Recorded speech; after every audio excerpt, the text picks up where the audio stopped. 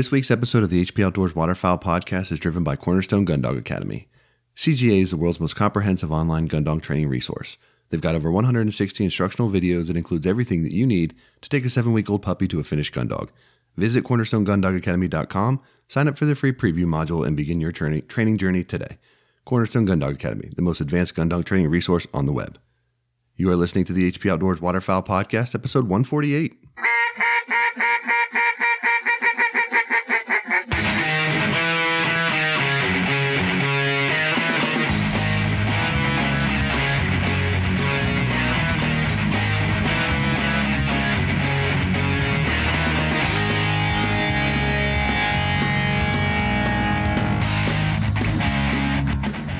This week on the show, we're talking Dan's favorite topic, diver duck hunting 101. We give you some tips and techniques to get you started chasing divers this season.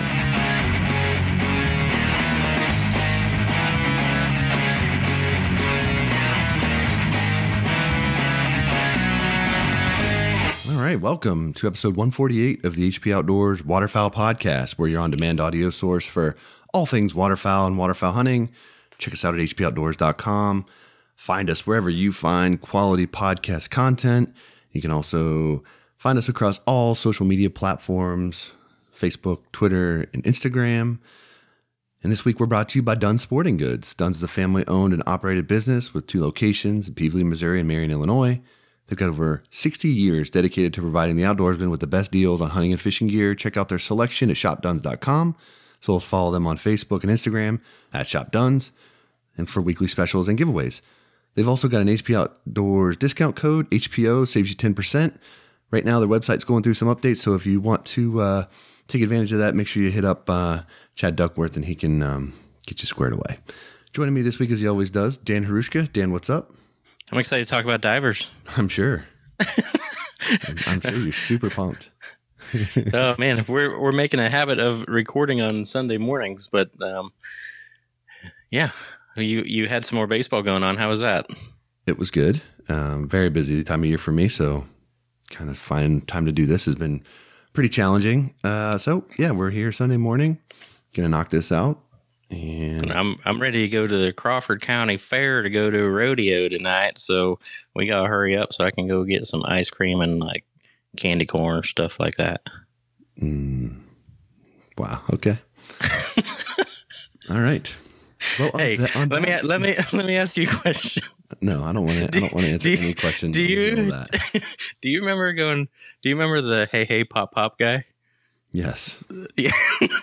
hey pop pop. This guy he ran a dartboard for years and years at our county fair, and he would always go hey pop pop teddy bear, and it would get up in your face trying to get you to spend money and throw darts. But every time I walk in those gates, I think about that guy. Anyway.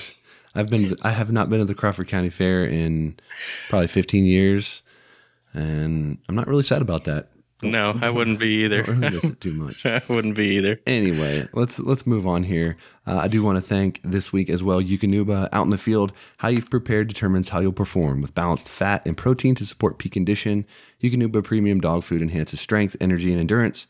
So when the pavement ends and the truck doors swing open, you and your dogs are ready for anything. Strong, focused, and ready for anything. That's a Eukanuba dog.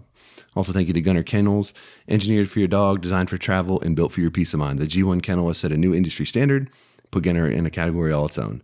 They were started to protect your pet, and it continues to be at the center of everything that they do, and they're dedicated to building the best and safest pet travel crate on the market, because man's best friend deserves man's best kennel. Check out their G1 series of kennels and accessories at gunnerkennels.com. Also, thank you this week to Old Town. Since 1898, Old Town has been building the most advanced quality watercraft products that give you the best experience on the water. Whether you're hunting, fishing, or enjoying a relaxing paddle on the lake, there's a boat for every type of adventurer. If you haven't seen it yet, check out their new grab-and-go watercraft designed to function as your boat, blind, and retriever. The easy-to-conceal 11-foot 9-inch and 56-pound Solo Sportsman is the ideal craft for those in search of a stable, lightweight craft. It's easy to paddle and even easier to transport or stash. Designed with the hunter and the angler in mind, the Solo Sportsman is equipped with thoughtful shell, tackle, tool storage, comfortable adjustable seat, foot braces, an accessory track, rod holders. It's got all the goodies on there. Check it out at oldtowncanoe.com/Solo Sportsman. All right, Dan, I think you could probably chase some divers pretty effectively in some certain areas with Old Town Solo Sportsman, and I think that's I do plan on that. Yeah. Yeah, I'll believe that when I see it. But, you know, we're talking diver duck hunting this week, and that's kind of been a long-standing joke amongst us is you like to send me pictures of just rafts of diver ducks, canvasbacks, redheads, whatever, and then rarely do you hunt them / ever get an opportunity to hunt them. So you've got an elaborate diver duck decoy spread that consists of 2 ducks, and I know you're going to tell me what you've added to it, but yeah, I know the truth. It's all good. Anyway, we're going to talk a little bit about that this week. And guys, you know, it's kind of funny because when you mentioned this topic to me, I was like, well, it's kind of a weird time of year to be talking about this. But then the more that I thought about it, you know, if you're going to pursue divers, depending on where you hunt them in the situation that you'll be hunting them in, if you're not getting prepared for that now, it's probably not something that you're going to pull together at the last minute, you know, and have a ton of success. Having said that, I'm sure everybody listening to this show has, you know, killed a canvasback over like a dozen mallards is like, oh, what are you talking about? You know, whatever. And there's absolutely situations where you can do that, you know. But I think that's not going to be the reality for everybody. That's not the reality for where I'm at pretty much. So we'll talk a little bit about some of the differences and then some of the things that we think are important to have, some of the things that maybe aren't as important to have, and just sort of some general tips and techniques to kind of get you going, get you in the mindset and get you started, sort of preparing yourself to pursue divers this season. Yeah, you know, we had the preseason checklist last week, which I thought was a great episode, and it got me thinking, you know, in our group, there's a ton of people that are buying all kinds of new stuff. They're getting into the sport, which is awesome to see. They have boxes showing up at their house every other day or work so their wife doesn't see it, whatever it may be. You know, and it's like, what really, if they're in a situation where they have divers, is it that big of a transition equipment wise to be able to pursue both puddle ducks and divers, right? So what I kind of want to hit on that too, maybe to open up that thought process for those people if they didn't ask questions already, and you know, just like you said, tips and techniques to kind of get after it. And we'll try and hit a few different situations because like you know, not everyone's hunting big water for divers, so we'll try and touch on a little bit of everything. Yeah, I think that's the big distinction here is whether you're pursuing divers on big water or if you're pursuing divers in, you know, still, I mean, what I would consider sort of pothole scenarios where they're migrating, maybe pushing down a lot earlier in the season.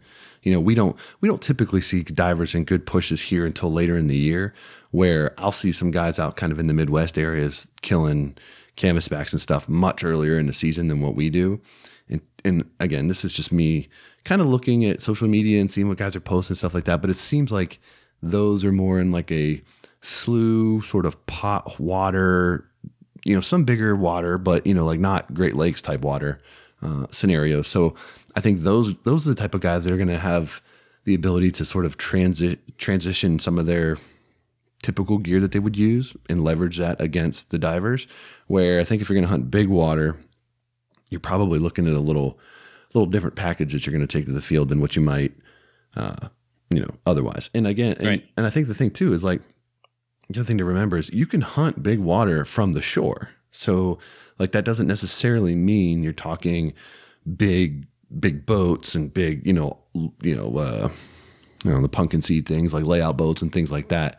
There's different ways to attack big water, and we can go into some of that stuff too. But, I think there's going to be 2 sort of schools of thought there as far as I'm concerned, as far as the situation and the conditions that you're actually going to be hunting will dictate a lot of what you can use while you're diver duck hunting versus what you're using when you're puddle duck and diver hunting. Does that make sense? Yep. Yeah. Another reason I thought of this topic was, remember when Casey Hopper was on? It was one of our first shows, and he's like, yeah, the one day, first day we limited on mallards and pintails, and then the next day we limited on redheads and canvasbacks. And this was all on a pond, right? Yeah. So I was like, all right. And he sent pictures, and it's really, just a no bigger than a farm pond, no bigger than a football field. So it can change in a day, and this might help you get set up to, be successful on something like that. Yeah.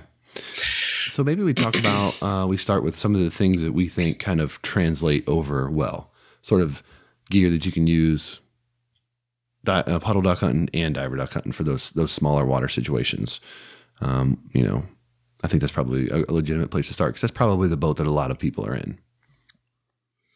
Yeah, I'd say, you know, start with Texas rigs. A lot will transfer over. And I kind of have a question for you. Like, you know, if you were setting up on a farm pond like that, would you still throw out your long lines, or would you kind of try and bunch them up more as far as Texas rigs? So I'll say that I think you could probably do either one. Personally, I would not run long lines on a smaller pondish type of water. The major reason that I would not do that is because, again, this is my opinion. I think on a smaller body of water, you're likely to see birds coming in at a higher elevation. You know, that like because when I hunt bigger water, the divers are on the deck, right? They're flying very low to the water a lot of times, and they're just, you know, they're cruising just a couple feet up off the water. Where if you're in a smaller pond where maybe they can't get down as quick, you know, maybe there's trees around or whatever, they're going to have a more tendency to fly higher, I would guess. And the benefit of a long line is because people will look at that line and they'll be like, well, ducks don't actually sit like that. They don't look like that on the water. And they're right. They don't typically just swim in a line. But the long line thrives when a duck is down on the deck, and it doesn't have the benefit of being up and seeing that. So from the deck, it just looks like a bunch of birds knotted up on the water. They can't tell that they're all in a line because they don't have that altitude to look at. So I would be more inclined to hunt smaller pockets of water like I would a diver or a puddle duck spread, where I would use probably more individual rig decoys, whether you're, you know, running normal, you know, keel grabber weights or Texas rigs or whatever it is. I'd probably run them individually. And then I would definitely still incorporate spinners and things like that I would typically do if I was hunting a puddle duck spread, because motion is still as critical, and sometimes even more so with divers, because they're just looking for motion and something to attract their attention. Because especially if they're migratory, they're thinking, okay, there's birds there, there's food there. That's where I need to go. So you show activity, and that's maybe enough to draw them in. That makes a lot of sense to me, because I'm thinking back to Eastern Shore hunting, and you know, there were trees behind us. The other side of the flats were homes and trees and stuff like that, and those birds really didn't come down on the water. You know, they were pretty high, and we used they weren't Texas rigs, but just you know, wraps and decoys, and kind of just bunched a ton together. But that was very successful that day too. Yeah, and I would also think that you're probably, I mean, again, these are some generalizations, right? Because that isn't really the environment that I hunt in, but just sort of like thinking it through. This is sort of what I'm getting here is, you know, you're probably not going to need the volume of decoys that we would run like on a big water set where you're trying to draw attention from a long ways off. So, you know, it wouldn't be as big of a burden to run single rigs versus long lines and things like that. So, I mean, that's the real benefit of a long line is you can drop a dozen decoys in no time, pick them up in no time, that kind of thing. So let me ask you this. So this is their first year. They just bought 24 mallard decoys. They bought Texas rigs for those. And now we're talking about this, and they're like, man, I see diver ducks, and I wonder what I should buy first as far as decoys go. What's your first purchase? Well, I mean, I would say it depends on what you see in your area, first and foremost. But generally speaking, I think bluebills are kind of the commonly associated duck for divers to hunt over, because they will pull a lot of bird species in. It seems like black and white contrast is very, very important when hunting divers. Mm-hmm. And many birds will decoy to that. Bluebills, canvasbacks, redheads, things like that will all come to those. The ducks that I've experienced with it tend to like to see their own in the spread are buffleheads and golden eyes. Those are the two for sure that I know will do that. So, you know, if you see a lot of buffleheads in your area, I've definitely had buffleheads come into a spread when I didn't have a single bufflehead decoy out. But more times than not, when I have a decoy spread out and I put a pocket of buffleheads out, if I have a bufflehead come in, they'll go to that pocket or somewhere nearby where their other similar species are at. So I would start with the bluebills, and then from there, I would just build on what you see. I mean, if you are hunting areas where you're seeing primarily redheads, I mean, that's what you should go with. If you're seeing like where we hunt, where we see a good variety, I like to go a solid base of a solid base of bluebills and canvasbacks is sort of my core substance of my spread, and then I sprinkle in redheads and buffleheads. We can talk a little bit about decoy placement in a little bit later, but like that's sort of the core because that will draw the most birds, the most variety of birds because of the nice white pop and contrast that those decoys will give you. Okay, so moving on from a farm pond-esque setup, what would your go-to rigs be for a river, like a fairly fast-moving river where someone's seeing these birds? Oh boy, yeah, that's tough. When you're talking? By fast-moving, I'm assuming you're meaning like tidal or like because I mean I've never hunted divers over like what I would consider like a super like the river where I hunt is more like a lake. Like the water moves, but it's because of tidal, not because of current necessarily. Okay. I mean, are you referring to like a let's say even like the outflow at Jamestown out of Pymie. So 50 yards across, maybe up to 75 yards across, pretty deep, moves pretty decent. And you're seeing divers in that water? Sure. Yeah, that doesn't strike me as prime diver habitat, but, I mean, I think the biggest thing to consider when you're talking about, deep water is you're not going to be running Texas rigs, right?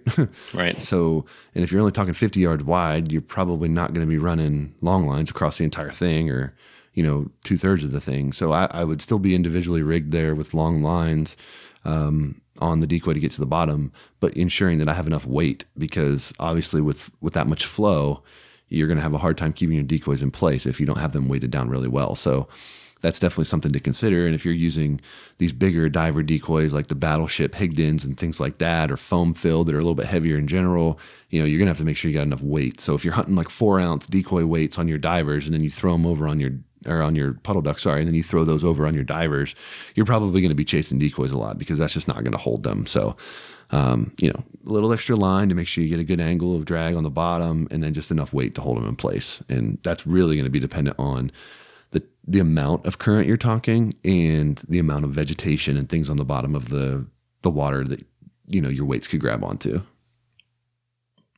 Good answer. Makes sense. But I mean, to me, that would probably be a scenario where like all your other water is locked up and that's about the only water that's open. So in that situation, you may not even need to really worry about your decoys in that situation. The biggest thing that I've always had issues with when hunting and rigging is ice. Even the smallest little skim of ice on the water, if it like where we hunt when it's tidal and the water starts moving in or out, and if your decoys are out, and even if it's a small skim, it will just completely wreck your decoy spread. So it's almost worth like waiting until it warms up a little bit and that skim of ice kind of melts off and breaks off, because even the smallest amount of ice I've had really bad issues with pulling decoys around. Yep. So when you set up like that, are you, I guess when you have done that, were you on long lines and it just pulled everything, or even Texas rigs? Both. I mean, long lines are typically better for me because I put bigger weights on them. I mean, we're talking like 5 pounds plus on each end, right? Mm-hmm. And it will still pull that. Cool. And I've had where it will actually pull and break decoys off the line or whatever. I mean, the ice especially when it gets thicker, it can be a real problem if that's a situation that you have to deal with. So if you're going individually rigged, I've snapped off countless PVC corded decoy rigs over the years hunting divers because of ice. It just wrecks your spread if you're. Yeah, and that takes me back to the episode with the Hudnalls and the flooding that they dealt with and everything that comes down the river with that, and just they're in their boat picking up dozens of decoys because everything just gets nailed down. You get like a deadfall that floats down the river, comes out of the river, and I mean, it's taking whatever it wants with it. So Yeah. yeah, that can be a really frustrating part for hunting on water that's moving.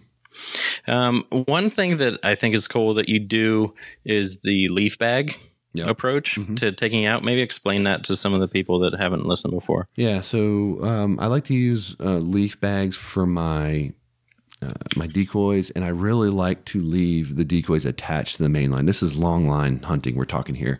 You know, you'll see guys spool up the line and take the decoys on and off with clips and things like that, and or you'll see a variety of different ways to do it. I like the leaf bags because it's cheap, it's just easy. The bags are pretty durable. They're like $15 a piece, and I've had them for probably 5 years now, and they're fine. You know, they're not perfect, but I don't treat them, you know, with white gloves. I beat them. So, you know, it's okay. And he's talking about like Ryobi leaf bags like from canvas. Home Depot. Yeah, they're like the canvas ones that they fold up, and then when you're empty, you can fold them down and clip them closed so they're nice and flat. And, you know, they'll hold depending on the size of your decoys. I run a lot of the Higdon sort of life-size, smaller decoys, so I can get like 2 dozen in there pretty easily. And what I'll do is I'll get from Walmart, I'll get motorcycle nets, you know, stuff that guys use on the back of their motorcycles to sort of net down jackets and gear. I'll throw that over the top, and I'll clip it to the bottom so that if the decoy bag falls or rolls over, whatever, the decoys don't come out. And I just I leave the decoys on the line, and I just put them in as we pick them up. I just put the decoys into the bag on the main line, never unclip them. And when we hunt the next time, I take the main line and I grab them and I just set them out, and they don't tangle. And the key to this is, one, having a thick enough main line. You definitely have to get a tangle-free main line. So if you're hunting with like paracord as your main line, this is not going to work. If you're hunting with paracord, you probably hate diver hunting, because I guarantee you're dealing with knots and tangles all the time. But if you're using with a thicker or a more rigid line or something that won't tangle, as long as you grab the decoys by the main line, when you put them in and take them out, they will self-untangle. When you start grabbing each individual decoy and start throwing them in, the droppers and the main line and stuff will all get balled up, and that's how you get your tangle. So going in and out by just using the main line is a lifesaver for me. It saves tons of time. I don't have to clip and reclip decoys every time. I can keep my variety. I pull them out in my backyard. I set them how I want. Like if I'm going 2 drakes and a hen or whatever my setup is, and then I just go with my bag and I walk by them and I just drop the line in and I just grab the main line the whole way.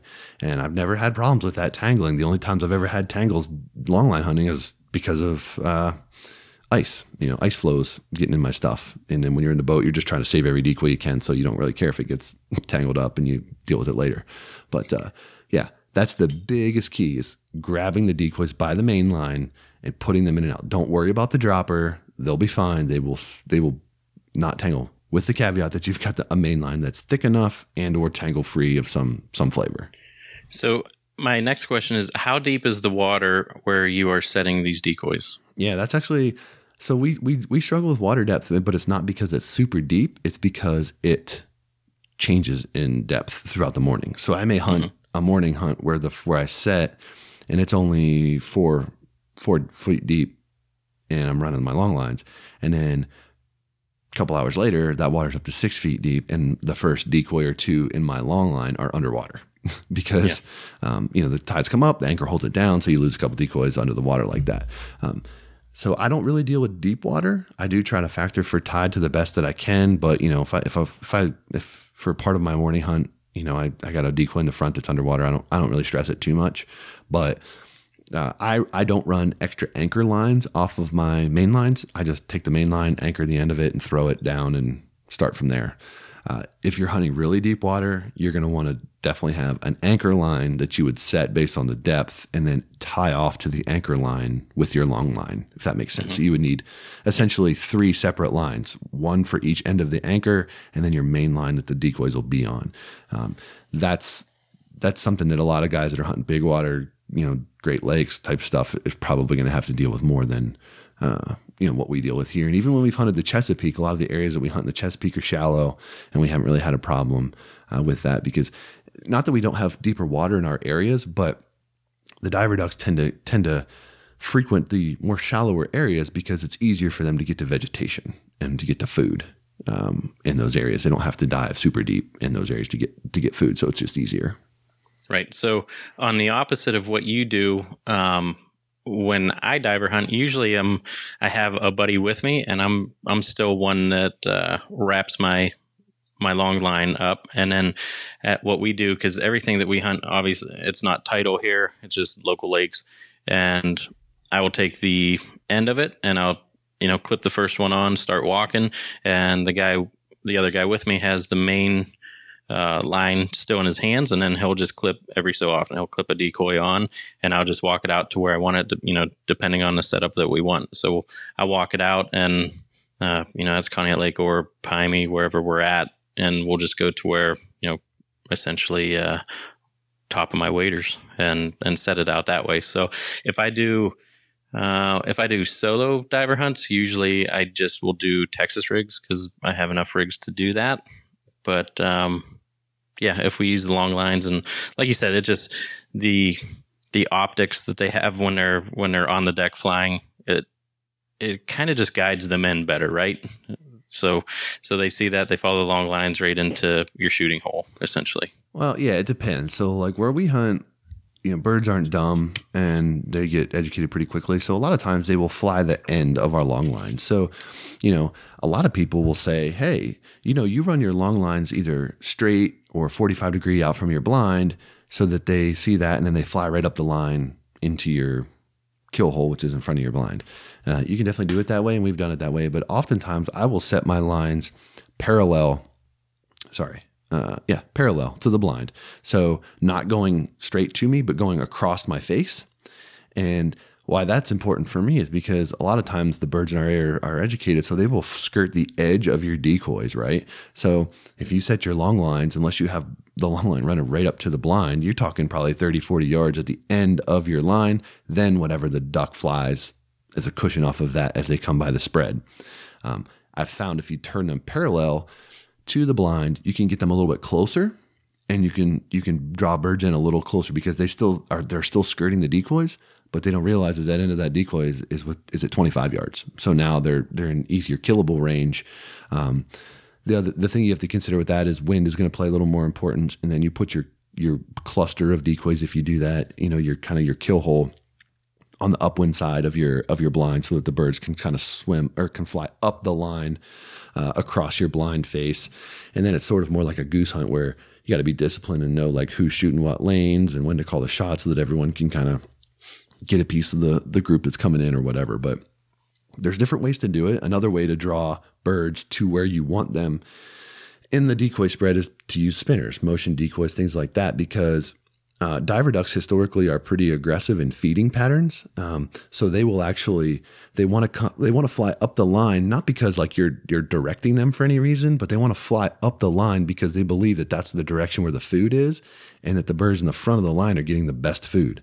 So they will fly all the way up there to try to jump the line and get up there if they're comfortable, right? If you got a good conceal and they're comfortable, they'll go all the way up the line to that little pocket that you've created to try to get to the food. So that's a good spot to have your spinning wing decoys and stuff, because they think it's other birds flying up the line, and they're going to fly up that line as well to get after it. That's why coot often work as well as confidence decoys, because coots are known to be very aggressive feeders. So birds will be like, whoa, if the coots are in there feeding, then that must mean there's food there. So they're definitely going to go there. So that's why they work really well as a common, as a confidence decoy. But again, it's just another way to get them to do it, depending on what your situation. I mean, if you're hunting, a shore blind where you don't have any like geographical land topography to help you, that's one way you can do it. If you're hunting like a lake or something where you can get out on a point, you may want to run a little bit different, because you run your line straight out, and then birds that are kind of traversing that corner that you've got on the island, on the point, they're more likely to see that line of decoys and turn towards you. Vice, if you keep it parallel to your location, they're more likely to just fly by you, kind of thing. So you probably, depending on your situation, right, and like your ability to, and what you assess as your ability to actually finish the birds in your lap, is probably going to dictate how you want to set your decoys for most success.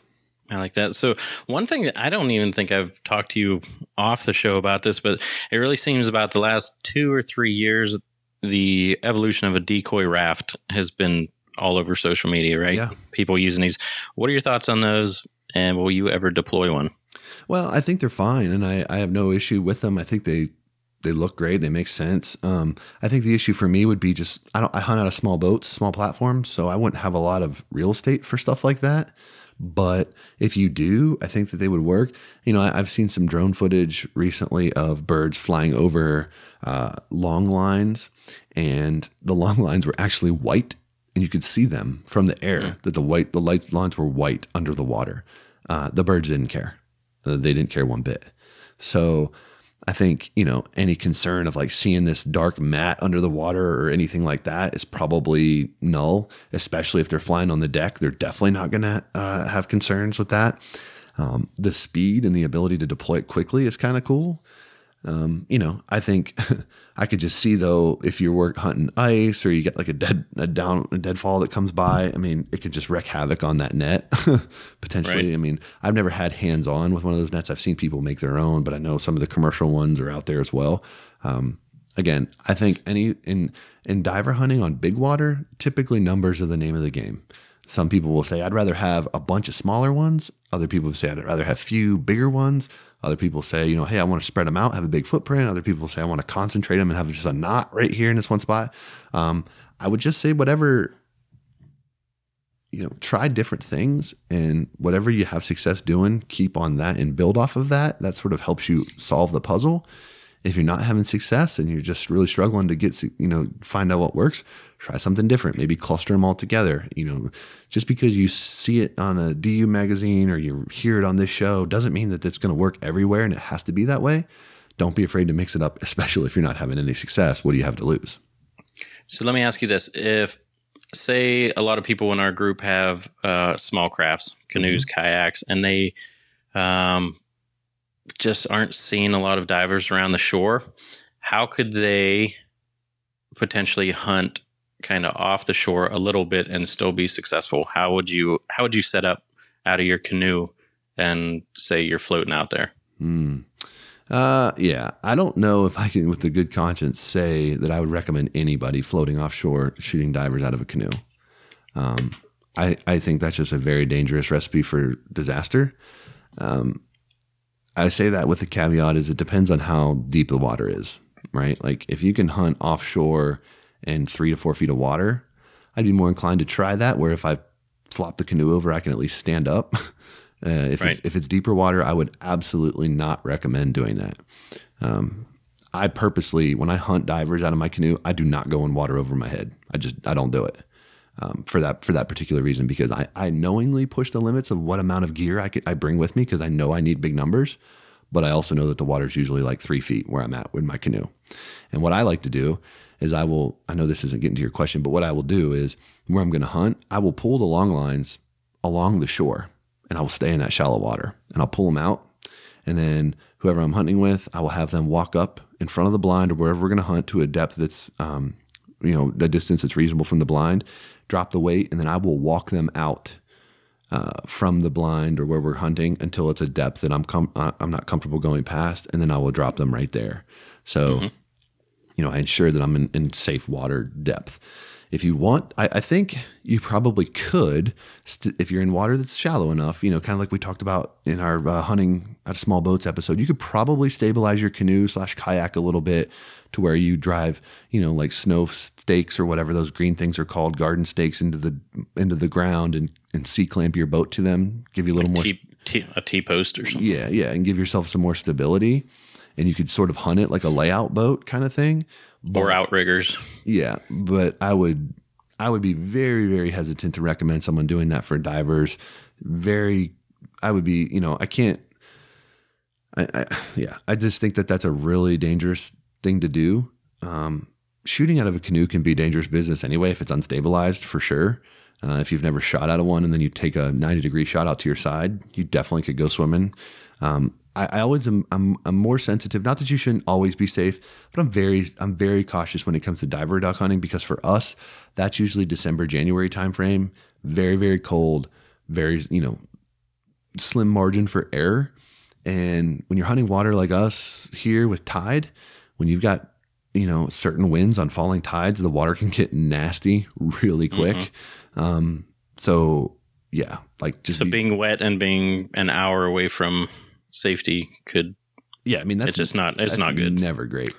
So I mean, I would think if you wanted to hunt offshore, you probably need to look into something different, like a layout boat where you can get away and I don't hunt like that. I don't have that, so I'm not really positioned to speak on that too much. But everything I've done offshore has been on a bigger boat where I'm comfortable with what we've got going on and the weight and the boat and all that kind of stuff. So I would be very hesitant to push it in your small platform boats. And that is, one of the guys I hunt with was hunting by himself one day, and the paddle isn't very long, but same thing, kind of sitting in his boat, and a couple birds fly by, shoots, and before you know it, he's underwater. Flip the thing straight back, and he's like, man, he wasn't turned that much, but just that little bit, and trying to swing through, that momentum swung him all the way over, and he's like, I was soaked, got out, got right in my truck, and that's the end of the day. So yeah, most people that hunt out of canoes, when you're in the canoe, you're very cautious of like your weight distribution and what you're doing, and you'll get different varying levels of comfort, but you're always sort of like aware that you're in a canoe, and even the most stable canoes, comparatively speaking to bigger boats, are not that stable, right? And when the time comes where you're hunting birds and it's action time and you're trying to make that good shot and you're focused on the lead and the follow through and all that kind of stuff, your mind is no longer on, keeping your weight centered and all these kinds of things. So you are very likely to make a mistake and end up wet in that situation. So again, I don't recommend trying to use your small craft as layout boats or anything like that. If you can paddle out to a marsh area where there's like vegetation and things that you can kind of like stabilize yourself in, I think that can be an effective way to do it. But just to go out there and sort of float around in a canoe, I would definitely not recommend that. There you go.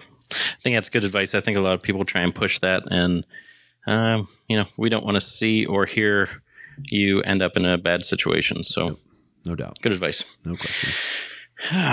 That's a lot of my questions that I have for you. I think it's a fairly easy transition to get out and hunt divers if you see them.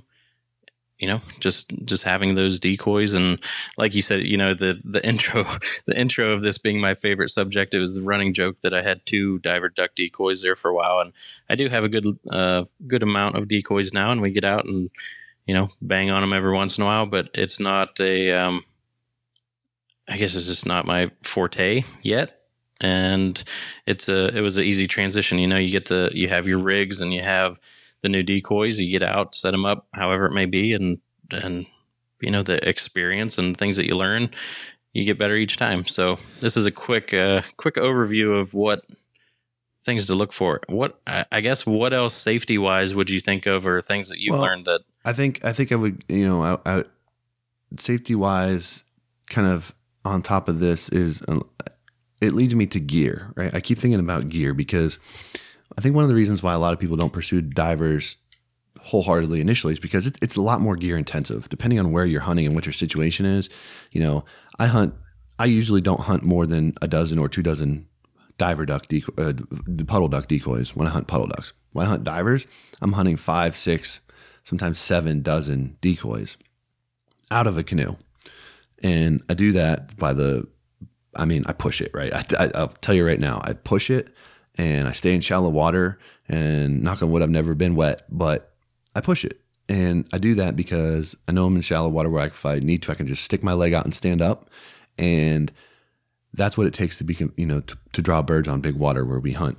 Having said that, with that comes a lot of weight. And, it's not just you paddling a canoe. I'm on a trolling motor, 2 dudes, bunch of gear. Like we push the limits of what this canoe can handle. But we've tested it. We did it in the summertime when the water was warm, so we got comfortable with what we were doing. And I think that it's just one of those things where you have to kind of think ahead a little bit, because you're not going to just be standing on the shore typically pitching decoys. You're talking about more decoys, more lines, more weight. Where do you want to set them? We touched on this a little bit, but oftentimes I will throw some honker decoys out for visibility. I'll throw my long lines out. And then on individual rigs, I'll throw out some buffleheads, and we don't see many goldeneye, so I don't really throw out any of those. But on my long lines, I'll intermix bluebills, cans, redheads. I don't really care. I'll set the buffleheads off to the side.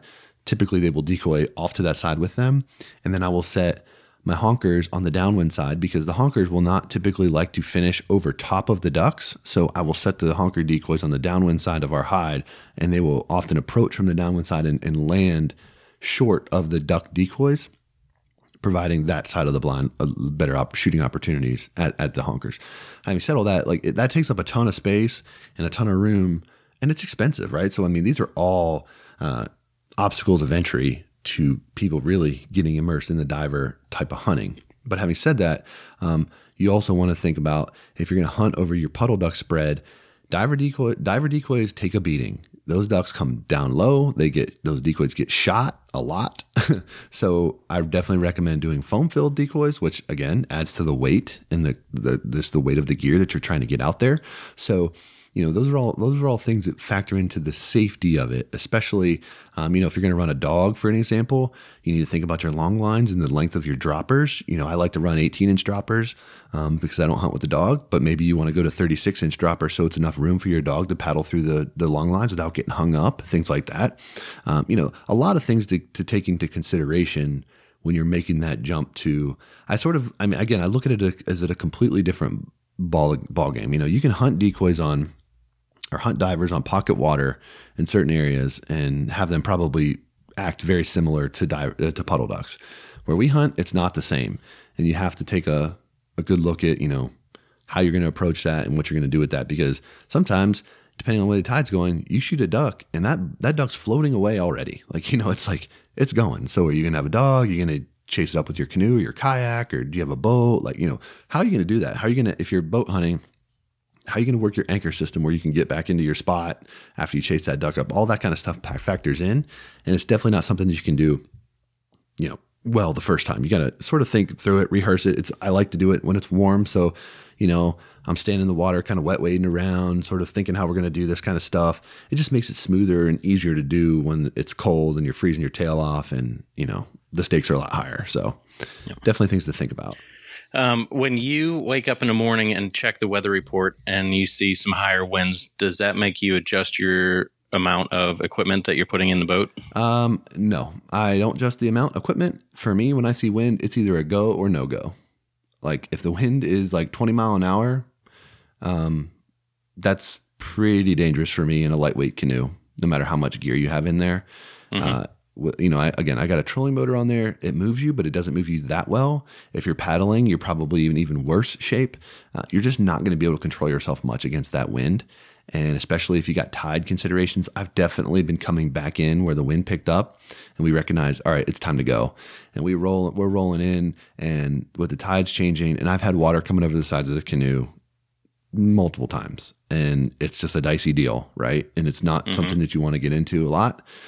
So I'm very, very aware of wind, and I love to hunt in wind, but when it gets to be too much, you gotta recognize what's safe and what's unsafe. And I've definitely passed on hunts because the wind was just gonna be too much. Yep.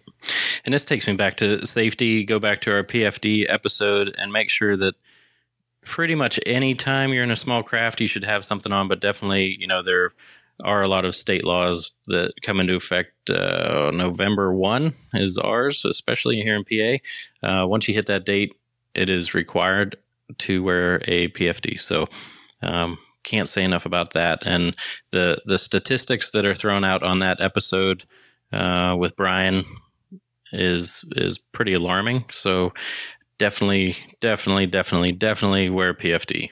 I don't even know what the Virginia law is on that, because I would never consider going out in something like that without a PFD. I don't care what it is. So I would definitely challenge everyone to forget the law, just wear one. That way you're covered, right? Yeah. When he's saying that, you're covered safe, all that stuff. When he's saying that, what I forget what the number was, 80% of drownings happen within 5 feet of your watercraft. Yeah. It's because people aren't wearing PFDs like that. That should open your eyes. And after that episode, it was so awesome to see all the people that were actually going out and buying them. They're like, I've been on the fence about it and just did it. And then, some people bought them and and then had issues right after. And they thanked us for having that, because who knows what would have happened if they didn't have their PFD on. So, and that's not even, we had people message us that were walking and got tangled up in some current. They got tangled up in, whatever the brush was underneath, and, lost their $1,800 gun and almost got swept out with some of the current going on. And, said they won't hunt the bank or go and try and retrieve ducks without a PFD either. So going back to safety, just be careful. And, we say it every year, but there's always 2, 3, 4 times that you see people drowning, and we're trying to get the word out as much as we can to be safe and have fun. People do care at home and want you showing up, and no duck is worth dying. So, yeah, I mean, we've talked about this so much, and I can remember as a kid, there was a big push to like get people to wear their seatbelts in vehicles. And I feel like now that's more of a common thing than probably what it was when I was a kid. And I feel like that same push needs to be made for people, especially in the duck hunting community, wearing PFDs at any point, because you just never know, right? And just when it's just like everything, right? You can hunt ducks for 20 years, and just when you think you've got to figure it out, something else comes up and you're like, never saw that before, or couldn't have anticipated that, or whatever it is. The same could be said for, I've spent 20 years in my canoe or my kayak, and I have complete control out there, blah, blah, blah, blah. No, you don't. You definitely don't. And in fact, I would argue that type of, I don't want to call anybody arrogant, but that is an arrogant type thought process. If you get yourself in that position where you think you're invincible, where you think you have it all figured out, that is probably when you were at your most vulnerable, because you will be more inclined to push it when you know you shouldn't, or whatever it is. So even if you've got that one buddy in the group that it's like that, it takes a leader to say, no, like, we're not doing it today. Like, and we're going to go home, we're going to get breakfast, and we're going to come back to, fight another day. Yep. So definitely something to consider as we go into this season. Yes, sir. So what else you got? Anything? I think that's pretty much, that was a good. I think we sort of hit the highlights there. Again, This is 101, sort of basic stuff, right? If you're looking to get into it here for the first time. I mean, I love diver hunting. It's sort of, I love duck hunting in general, but I really love shooting at canvasbacks or bluebills, coming low in the water, buzzing your spread. It's some of the most fun, fast-paced hunting that I've ever been involved with, and I can't get enough of it. So I would encourage anybody who ever thought that, like, I only hunt puddle ducks, I have no interest in trying divers, give it a shot, see what be a little open-minded to that if you haven't been in the past. I promise you, it's some great ducking action. And here on the Atlantic Flyway, with limits and things the way that they are, leveraging a diver duck hunt can be some of the best hunting that we have available to us. So if you haven't done it in the past, this year may be the year that you want to try to give it a shot. And, we're available for questions and stuff. Get over to the Facebook group. We love to have dialogue in there. There's so much expertise in there now. Like, I don't even have to respond to people hardly, because there's just so much institutional knowledge amongst the people in that group that I just like to sit back and read. And I really like how it's become sort of a tool of the people, right? It's the tool of the group that listen to this show, and hunters helping hunters. That's what's going on in there. And I just like watching that go. So I try to stay out of it to the extent that I can, because you got to listen to me yak for 50 minutes on this show. I'll let other people with institutional knowledge share it in the group. Yep, and they're super helpful. You want to know what's super, super cool is we'll have people message us on the side and be like, hey, I'm from, where, I think the last one was out of Texas, somewhere down in Texas. And they're like, do you know anyone down there, or, places I can go? Well, no, I don't specifically know that area, but I'll tell you what, get in our Facebook group and, check the roll call. This guy went in, I said, just make a post and say where you're from and if anyone's willing to help you out. There were like 7 people that right away said, yeah, let's go. Like, how far away are you? Even, a couple hours out, but they're like, if you want to meet up, let's get after it. You know what? It's like, man, I'll tell you what, people want to say things about our group and what we've created, but you post that in hardcore waterfowl and see how that goes. Right? Yep. It is a difference. And, I'm really proud of what that group has become. And, it's just awesome to see hunters helping hunters. It's just great. Yeah. And like you said, the knowledge, I've taken a back seat as well. Usually I would get right in and sometimes I do still respond right away because I get that notification and I'm on it just to, respond and see what other people say. But sometimes you take a back seat and some of the comments that are put up there are things that I never thought of. Right. So it's like, man, just having that, nationwide survey essentially and people putting their input in, and if anyone's not up to par or being a jerk, then they're gone. It's been that quick lately. So super cool. Good episode. I think it's, depending where you're at, like you said, it can be very easy transition, even if it's 2 dozen decoys, 12 decoys, and go try it out. And like you said, it can be very fast. And I have to admit, usually you've always been kind of the duck guy, right? Like, give me ducks over geese anytime. And I've always been geese and cut cornfield, which I still absolutely love. But I have to admit, even with the reductions in limits this year, I'm looking forward to duck hunting more than goose hunting. Yeah, it's interesting. It's just, I don't know what it is, but one thing I forgot to mention that I think is probably something worthwhile for this episode. A lot of guys, we talked about the gear for diver hunting. You can grab, if you've got a sack of old mallards laying around, or you see some at a garage sale or on Craigslist for cheap, pick them things up and you can paint those. Just throw some black and white on them. You don't have to get real detailed, just black and white. Man, you can crush divers over those. It doesn't have to be an expensive thing. I've seen guys drill holes in old decoys in like the butt area and then just get some of that Great Stuff spray foam from Home Depot. Yep. Spray it full of foam. Dude, those things will float forever. You know what I mean? Like, it does not have to be $100 a dozen type diver decoys. Certainly, you can, but like, it doesn't have to, right? Especially if you're getting started. There's ways to do it. And, don't let the gear piece hold you back. If you want to get into it, there's definitely cheap ways to do it. Yep. And try it out. It's fun. Yeah. And it definitely tests your birds in flight knowledge too. So know what you're shooting at. And no question. I guess we should probably go back and cover all that too. But anyway, definitely fun. Definitely something you should look into. And I think it's a good episode, man. Okay. You got one last thing here before we get out? No, I'm ready for some cotton candy, I think, or something. Well, I got one last thing. I'm getting ready to, here in 10 minutes, I'm getting ready to go upstairs and watch Little League World Series. The Southeast Regional Champions are from South Riding, Virginia, which is about 10 minutes from where I live, and I used to live in that area.